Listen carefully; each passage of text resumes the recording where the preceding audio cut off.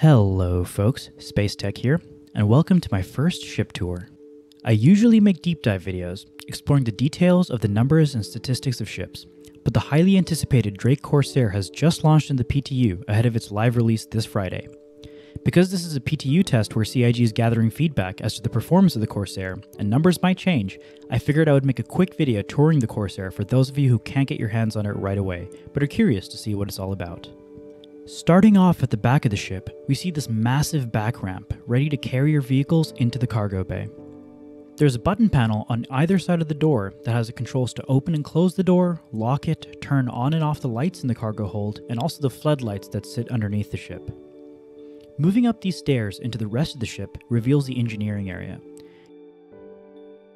Taking this right side door reveals the airlock room, complete with suit lockers and gun racks, for exploration of course.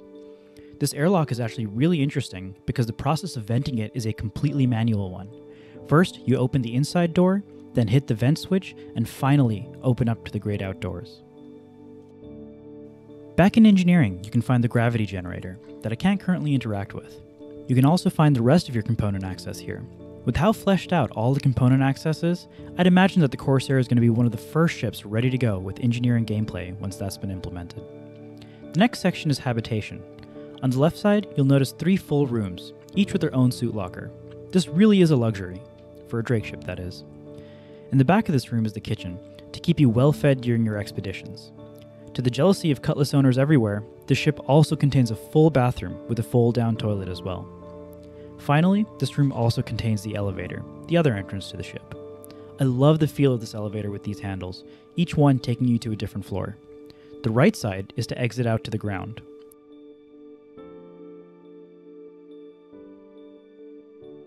The middle is to enter the ship.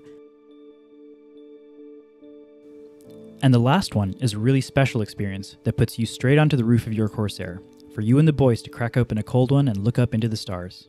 While you're in atmosphere, of course. Moving forward takes us into the turret room with 2 turrets, one on either side.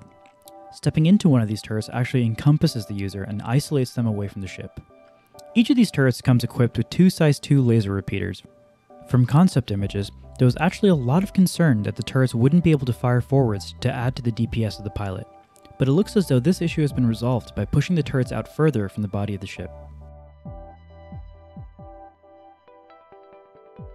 Finally, we step into the bridge. The bridge contains the captain's quarters that have their own suit locker and lighting system. The bridge also has some space for personal storage. Stepping into the co-pilot seat takes you on a trip to end up sitting right underneath the pilot. From here, you can access the remote turret located on the top of the ship with a pair of size 2 repeaters.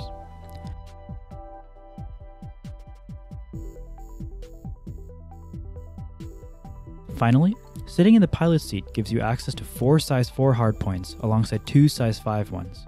I especially love this little MFD fallen to the side of the pilot's seat that is still fully functional. All in all, I really do love this ship. It may steer like a brick, but it's a very heavily armed brick. I also love the attention to detail in the interior of the ship.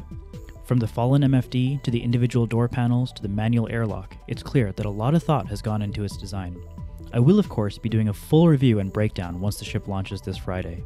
That video will have all of the important details and numbers that will really help you decide if the Corsair is for you, so subscribe if you want to make sure that you catch it. Don't forget to like the video if you enjoyed, and tell me in the comments what you think so far of the Drake Corsair. Take care, and see you in the next one.